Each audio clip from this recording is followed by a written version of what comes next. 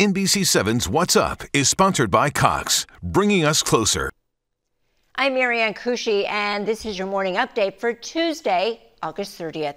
Portable air conditioning units have started arriving at 2 Poway Unified Schools, where the main AC unit has been intermittently working for the last few weeks. It's been so hot that the schools have been forced to have minimum days. For now, the schools will have those portable AC units, and a large chiller will be installed later this week. Fast food workers could be getting more protection if a state Senate bill continues to go forward.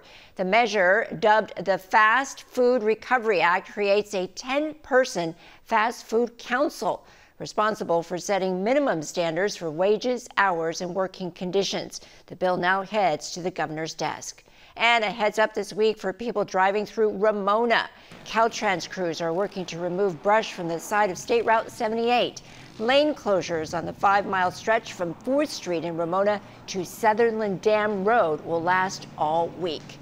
There's a new resource available for survivors of sexual assault. A new online portal allows sexual assault survivors to track whether their evidence kits in their cases have been tested. It's part of a state law that requires survivors have an anonymous way to track their rape kits' progress through the criminal justice system. In Sereno Valley here, the Humane Society's rescue team had their hands full. An Australian shepherd named Hobo fell down a 100-foot ravine. He's 8 years old and he's deaf. It happened near his family's property where a fence was being installed. Rescuers used safety lines to rappel down the ravine and pull Hobo to safety. He is now safe and back with his family.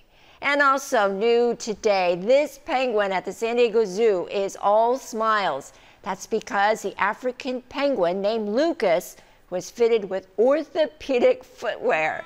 Zoo officials say the special footwear helps a 4-year-old bird deal with a degenerative foot condition. With this new footwear, Lucas will have some relief and is able to walk and stand normally. And coming up, Sheena with your first alert forecast, and it's going to be hot.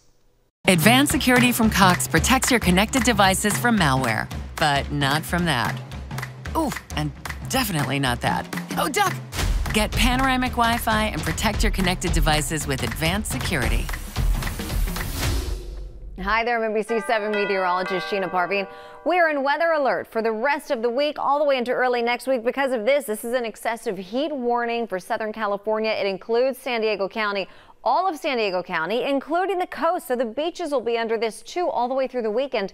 Today, low 80s at the coast, low 90s, inland mid 90s, foothills and mountains, deserts will be close to about 113. And tomorrow's going to be hotter than today. And then we're even hotter over the weekend, over your Labor Day weekend. So for the coast tomorrow and the rest of the week, mid 80s, inland valleys, mid to upper 90s tomorrow, and then mid 90s Thursday, Friday. Look at your Labor Day weekend, around 90 at the beaches and around 100 degrees for the inland valleys. Mountains will be in the 90s, deserts right around 113, Marianne.